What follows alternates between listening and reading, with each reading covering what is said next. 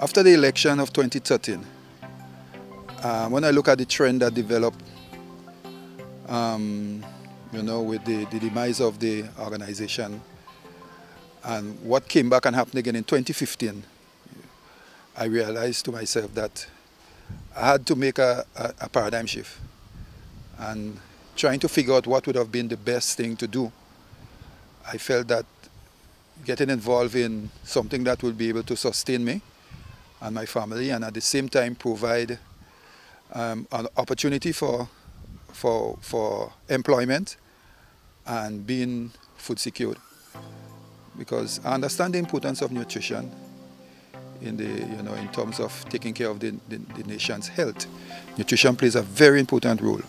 So hence the reason again too for the marketing strategy that we're actually using.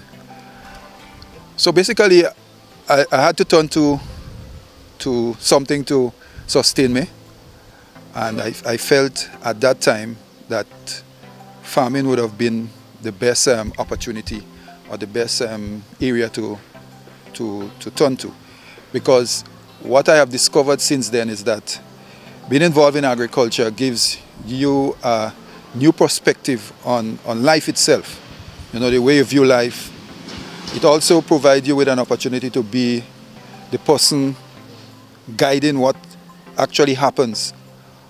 So you have more time for yourself, and you would have to make sometimes crucial decisions, but at least you know that whatever decision you make, you will have to be responsible and bear.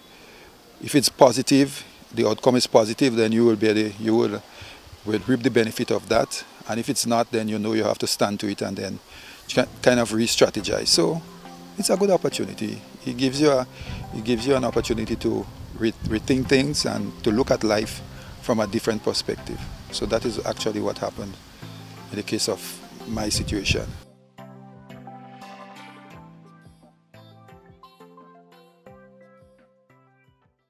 And in fact, I've been involved in so many different spheres in my in life in itself, because at one time I was a coach, both for basketball, track and field. Then I went on to be a teacher, went on to be a principal. Then I got involved in the political realm, so dealing with policies. And then I'm also a qualified dietitian and a qualified educator, because my first degree is in nutrition, and then my second degree, master's degree, is in education. So it's just being able to rise to the occasion as things happen. If you could do that, then you will be able to sustain life and at the same time be an example, especially for the younger folks and especially males. So that is my whole thrust right now. And it has always been like that, focusing on the younger population and especially males, because they need a lot of direction and guidance.